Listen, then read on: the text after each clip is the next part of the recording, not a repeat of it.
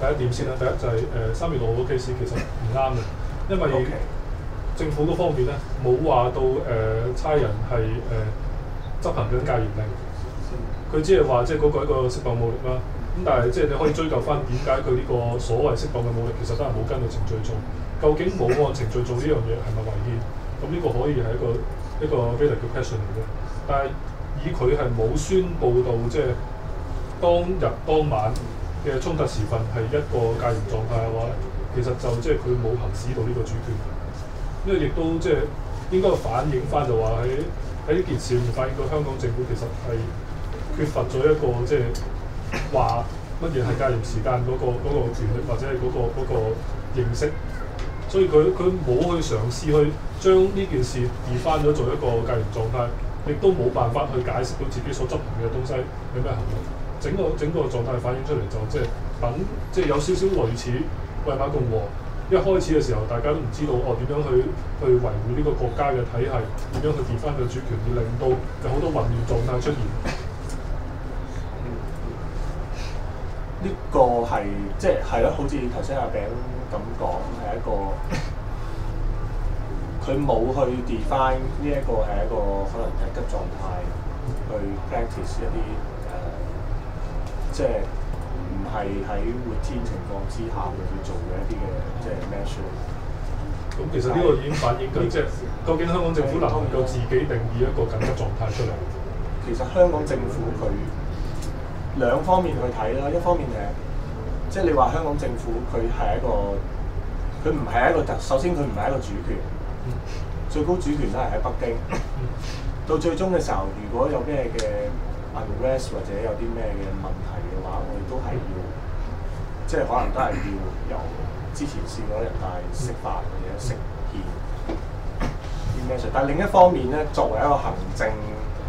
角度嚟講咧，佢係一個好似一個 sovereign 嘅一個，即係佢唔係 exactly 一個 sovereign， 但係佢做緊咧就好似佢裏邊所講一個 sovereign 做嘅一啲嘅嘢，係啊，佢好多時其實佢裏邊書裏邊咧，等陣間都可以睇得到，就係佢裏邊所講嘅一啲問題咧，好多時都係即係入到去一啲更加日常生活嘅嘢裏邊，但係可能係即係我哋譬如現行嘅法律咁，有乜嘢嘢可以去 define 翻究竟？譬如我哋係有 human right 啦、civil right 啦呢啲嘢，但係喺某一啲緊急嘅情況底下，呢啲嘢即係呢啲 rights 咧唔會係被 respect， 佢係會用翻，因為香港都係有人權法呢一個國際嘅法律嘅框架，都係可以適用喺香港情況。但係依家睇到嘅情況係一路收緊翻個公安，用翻 social security 嘅問題去將嗰個點講啊？去將警察嗰個打警權嗰樣嘢去 expand 啦。咁呢樣嘢未必情況真係好似當年魏瑪共和咁樣嘅，佢唔係一個 sovereign， 但係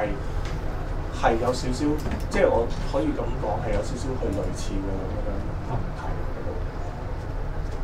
咁你所講嘅呢個係書後面慢慢接觸到就係，即係書後面都會慢慢嘗試去將好多社會上面發生嘅事定義為一個即係唔係一個 exception， 但係一個 anomaly 嚟嘅。咁佢就即係用呢個作為藉口去即係再去加深咗嗰個法律對於一般人嗰個權利嘅掣肘。或者咁樣啦，我再讀落去。有冇人有興趣讀？我讀一段咯。好啊，你係咪由 因為可能要比較長啲，一路讀落去，跟住我係咪 It is this no man's land 係啦 ，This no man's land 我就開始。It is this no man's land between public law and political fact, and between the juridical order and life, that the present study seeks to investigate. Only if the veil covering this ambiguous zone is lifted, will we be able to approach an understanding of the stakes involved in the difference, or the supposed difference, between the political and juridical and between law and the living beings. And perhaps only then will it be possible to answer the question that never ceases to reverberate in the history of Western politics.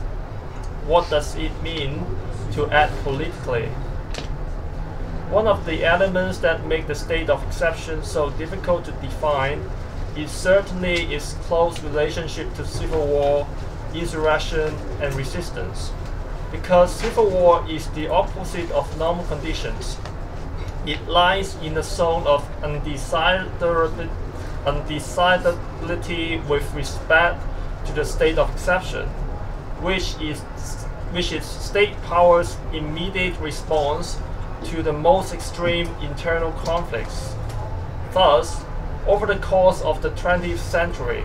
we have been able to witness a paradoxical phenomenon that has been effectively defined as a legal civil war.